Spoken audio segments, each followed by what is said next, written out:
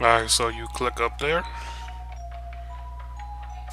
and once you click up there, the drop down menu is gonna come down. You're gonna click on dashboard, and once you click on dashboard,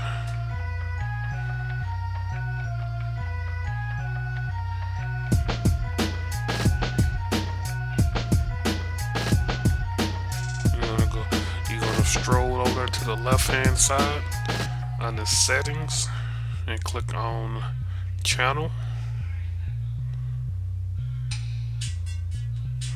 And once you click on channel, look under subscription settings and you will see emoticons.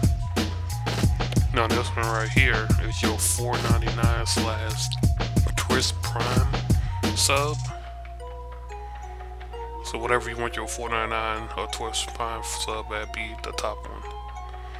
This will be for your $10.99 or $9.99 one, and then your $24.99 one. Wherever floats your boat. The ball is in your court.